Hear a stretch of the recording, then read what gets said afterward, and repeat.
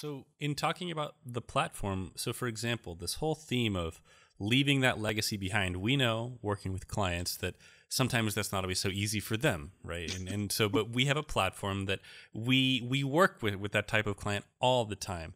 But the platform that we have, it's the classification, it's a DXP or a digital experience platform. So now that we're focused a little bit there, why don't we start by explaining to our listeners basically kind of what is DXP, maybe which products aren't a DXP, and then we can kind of go from there. So let's try to focus the definition so that people can understand a little bit better. Like, what is a DXP? Absolutely. Well, DXP is all about digital experience, and the digital experience is something that is not static. It's always changing because of the technology, right? At the beginning, the DXP platforms, they only had to deal with this one channel, which was the web browser, right? But after that, the mobile devices, the things like smartwatches or whatever, even in your car, you can have a computer there, is something that is changing. So a DXP platform is a concept that has to be evolving with that reality, because it's a fast changing topic.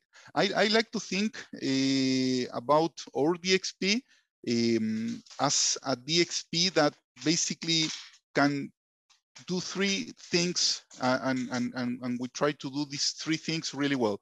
One is to manage the content. The content is really, really, really important. The content is the foundation behind any kind of digital experience, because you always start with a public site experience in which you're trying to sell a product to someone. So it's really important that you can manage your content with agility, right? At some point, that content has to be published in a space, right? You need to create a way to publish that content and to propagate that information. So another thing that is really important for a DXP is to have the mechanism to basically make sure that you can publish that content to the web. And the web is growing as a concept, because at the beginning of the internet, the World Wide Web was just restricted to desktop devices.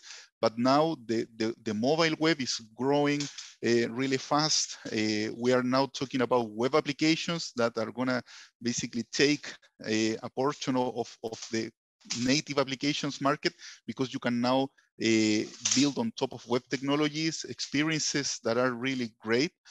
So managing those kind of channels is another important thing of creating a digital experience platform.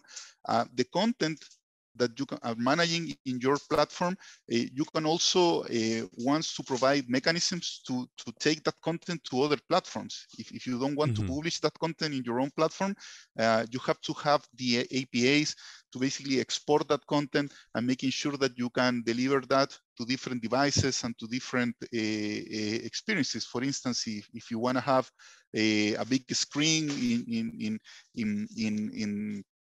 in the branches that you have as a financial company, for instance, as a bank, you can feed the screens with contents that came from your DXP, if your DXP has those capabilities. That's why we call it the headless content management solution or content platform. That is not a new concept.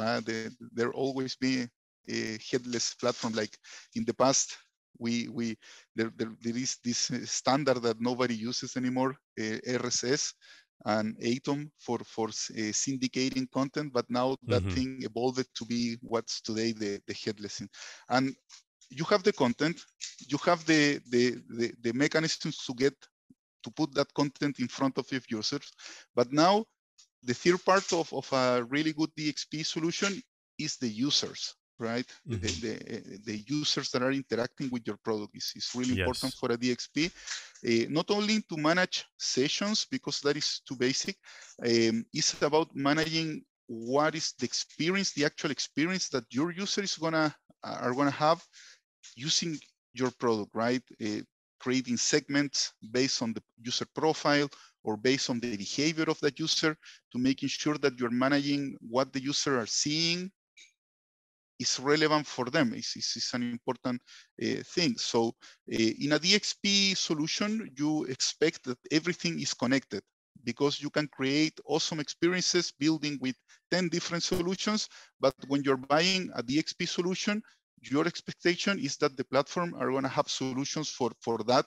And if you don't like the solution that is built on the platform, you can connect to your current or the systems that you want. So that is another important thing. The DXP has to have these foundational features, but it's really important for a DXP that you can basically integrate with other platforms, because the DXP is not going to manage all the information of your customers. You have a data platform for that. You have CRMs, you have the external database. So in the final architecture of a DXP solution, you are expecting that your DXP can do all of that. So that is basically the essentials of our product. We manage these three things. On top of that, we integrate to other solutions to make sure that we can build the experience that our customers want.